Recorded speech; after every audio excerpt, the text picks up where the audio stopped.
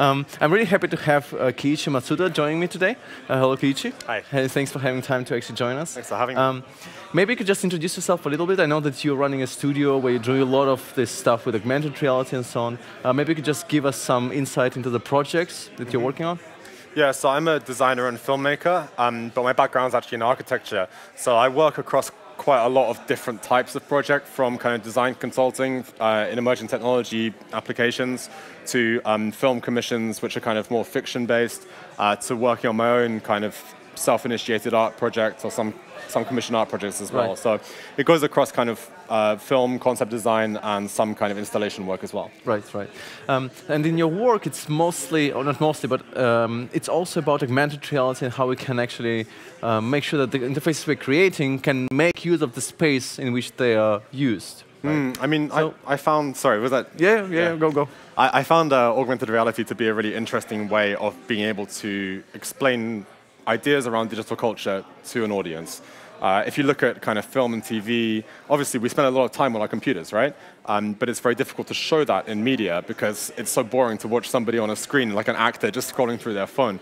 So in a way, like breaking the media out of the device and bringing it into the world and having the person interacting with that information in a way that we do with devices anyway, is a very kind of elegant metaphor for talking about how we interact with technology today. Right. So people think my films are about augmented reality, but they're not really. You know, they're about technology, they're about sociology, about politics and economics, and all these different things, right? So one of the last movies, I think you can say, you created, it was the one actually highlighting what the society might, or the person's view could look like when we have all this immersive technology around us, right? And I'm just going to paste a link in a second, but it kind of brings me closer to this entire thing of, Black Mirror. Should we be afraid of technology? What are the responsibilities we have as designers when using those powerful technologies like AR, VR, and whatever they're called? What should we be doing? Or is it just a technology, it's neutral, so we should do whatever we please? Should we be afraid of technology? I mean, yes, I guess.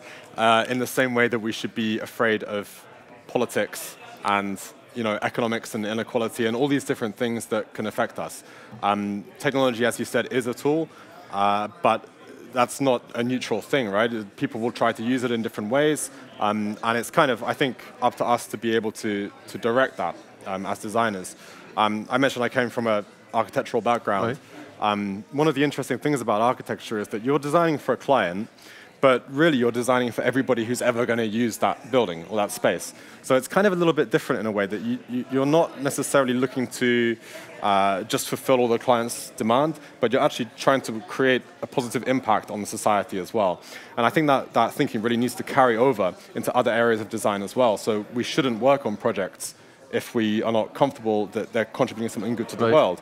We should be ethically engaged with these things, and we should really try to think of design more like a responsible profession, where we are collectively, through events like this, talking to each other, talking about what kind of change we want to happen, what we can do as a profession to be able to help the world. I think this is critical at this moment. Yeah, because at this point there are so many things happening in the world entirely, so we as designers actually have the potential and have the tools as makers, right, to really move them in specific direction, in the direction that we want the future to be, because we are shaping the future in a way, right? Right, I mean, I've always seen technology as this kind of unstoppable force. It's just like a vector, like this, And to say that you're against technology or you're for technology is a ridiculous idea, because technology is just advancing, right? And it advances at different speed, but it seems to be advancing quicker and quicker. The problem is then that culture doesn't always advance in the same way. Like we sometimes fall back on ourselves. Sometimes things get too complicated and we retreat back into some different kind of mode of thinking. Sometimes we get like effects that cause massive inequality. We look at a lot of the problems that are happening now in the world, and we see them as social or political problems. But a lot of these are technologically motivated. The rising and frankly kind of insane amounts of inequality at the moment are a direct result of years and years of automation and de-skilling in jobs, and we haven't responded to it. We've just seen technology as like, where's the next shiny new iPhone? I think it's also because we tend to, as designers, we tend to think that, okay, we have our client has a problem, so we're going to design, like in this specific frame, we're going to design a specific solution for this specific problem outside of the scope that exists around this problem, right? Because we're creating those interfaces to solve, the client's problem. This is what we tend to do, as interface designers at least. But do you feel that, as designers today, we're kind of moving from this space where we just design interfaces towards experiences which don't even have interfaces, like conversational interfaces, audio, voice-based interfaces, and so on? It really changes a lot about how we're designing, right? Why would you say they don't have an interface? Well, no, I mean, not the visual, like screen interface. This is what I mean. Oh, okay. Right? Yeah. So at this point, I think it's really interesting to see how we as designers should reinvent how we approach design, maybe. So, because designing for a screen is one thing, designing for voice or for gestures, or even with augmented reality in mind, is very, very different. So when you're working on a project, what would be a good approach to say, I want to design an experience that's going to work here and here and here? Would it take 4 different designs, or can it be just one? It's a very interesting question. I think a lot of web and mobile design has become this kind of entrenched method of doing things, and there's kind of taste which is spread across, by Google's material design or all these different things, which become big trends, and people can say this is good, this is bad. In a way, that's actually limited a lot of designers' ability to be able to think in other ways. And I think this kind of boxing in of design, of like making everything flat and all these different things, is actually kind of, in a way, sort of killing people's imagination. I've worked with designers doing kind of concepts for augmented or like spatial interfaces, and we get time and time again, the box with the menu, the tree branching structure, these kind of ideas which have really no place in a kind of spatial interface world. There's no reason for it, We're just trying to kind of go from one thing to the next thing. There is a point in that as well, But I guess one interesting thing I've been thinking about is about kind of skeuomorphism. Yes. And this idea of wanting to kind of get away from that is a very unfashionable thing to do. But in VR space and AR space, it's actually really, really useful, because we can use it as a tool to be able to give people this kind of intuitive sense of how to use something, because you're making a metaphor or something familiar. All right, that's really interesting. So when it starts to kind of working on a project, on a new project, what is your approach? So would you just start with, piece of paper, and then you start thinking? Because again, if you tend to go and look around what other people are doing, we kind of maybe tend to use the same techniques or approach, or maybe use the same patterns appearing every now and again. But it kind of really, as you said, kind of blocks us from doing something entirely different. But at the same time... It depends, do you want to make something that is a kind of version of something that someone else has made? Like, if you have a brief, do you want to say, like, OK, they did the right thing, let's try and copy them? Or do you want to look at the problem? Do you want to try and understand the best way to do it today, with today's technology, with today's people, with today's thinking, with today's culture? This is what we should be doing as designers. Probably one of the worst things you can do is, like, research around, what people are doing. And then just pick and share. Right. We should be fancy buttons here and fancy tables there. Exactly. Yeah. Right. We should be looking outside of these things, trying to involve, I think, like, arts and culture is a fantastic inspiration, because you have so many talented people working in different areas who have very different and unique approaches to things. And if you just look at what's around, you can start to build things very quickly. Yeah, I think, yeah. Sorry, you asked me about my approach, so I was just going to say that, generally I just have this, like, notebooks, and like I just write notes and I type notes the whole time. Sometimes those things come into an idea, sometimes not. If it's a commission I'm working on, I'll generally try to find someone who's a good thinker within that organization and just talk to them for a long time, develop workshops, these kind of things. I'm working at the moment on a film project for a company related to accounting, which might not seem like the most glamorous thing to do, but actually it's incredible, and it's opened me up to a whole new world of different conversations, specifically this time surrounding autonomous corporations, and I'm very interested in the emergence of a kind of hard AI through like a capitalist structure.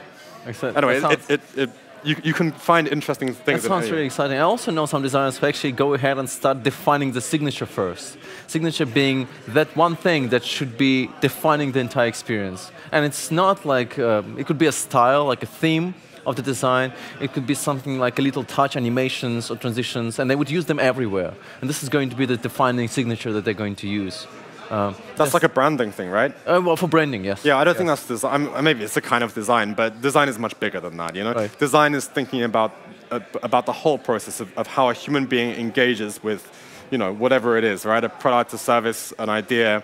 And if we start talking about what color is it, or like, what little thing does it, like, who cares, right? Like, the point is about how you're interacting with the system, how you're understanding it, and how you conceptualize it in your own mind. Okay.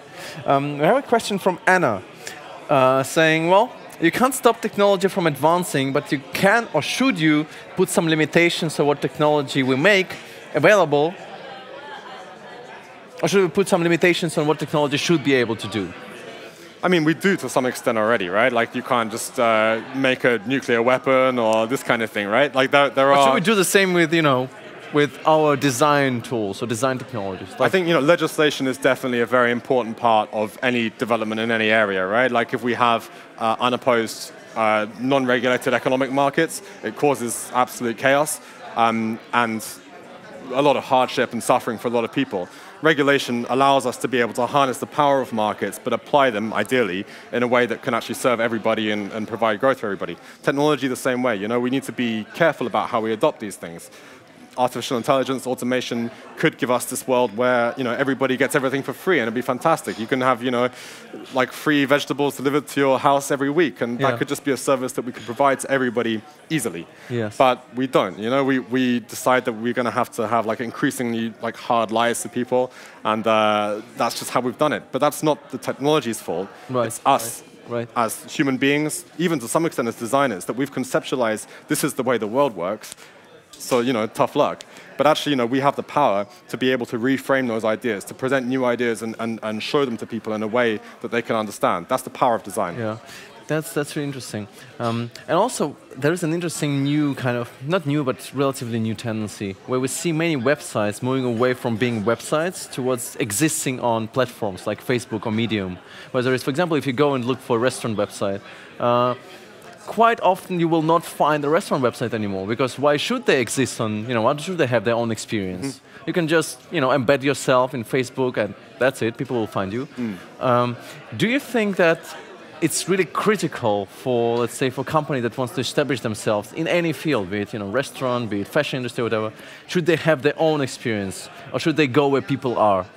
Facebook? You mean their own, like, website experience?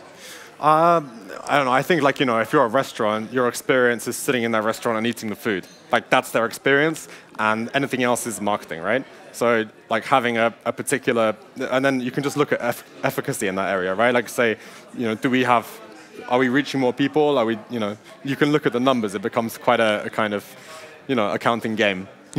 Right. So I don't know. I think it just depends. I wouldn't say that a restaurant would need to have a website, but maybe there are like points of interest, like points of contact. Like, for example, I'm a big fan of the gov.uk website, which I think is a fantastic design project that's like miles ahead of any other country's. Well, Australia is picking up. They're working on something. Oh, yeah? And the okay. US I'm a little out of touch in that area, but I really like the way they've approached it, and I think it makes a lot of sense for that part of government in terms of how we deal with it to be moved onto that online space. So the experience there is not sitting in a restaurant eating, it's about getting information, and that's a time when it can be really useful to have your own kind of structure. Okay. We have a question from Denise. How was the process to create the hyperreality, and how did you get to the term critical design? Well, critical design is an easy one. It's a term I kind of borrowed off Dunn and Raby, who are a design practice, but were teaching for a long time at the RCA, the Royal College of Art, in design interactions. You probably need also to provide the context, because not everybody saw hyperreality. So I'm just going to paste link in a second. Watch hyperreality. Yeah. So it's like a demo on your view of what the... So the point of critical design is, a lot of people think that design is just about solving problems. Like, here's a problem, let's try and find a nice way to solve it that's cheap and beautiful and whatever, right? But critical design has a different approach, that it uses design as a way of asking questions, posing questions, So hopefully when people are watching hyperreality, they're not just thinking, oh, I like the way he did that UI, or that seems like it wouldn't work very well. But they're thinking about other things, right? Like they're being like questions being raised there. So that's where kind of critical design comes from. And again, like my process then is all around that kind of idea. Like how can we address the issues that we're facing in society today, which are very plain to see. You can read it in the newspaper. How can we use design and our particular talents to be able to address those things. All right. And then the last question, just to wrap up. I'm really curious about this one. What are you most excited about these days? And what are the things you desperately want to master in 2017?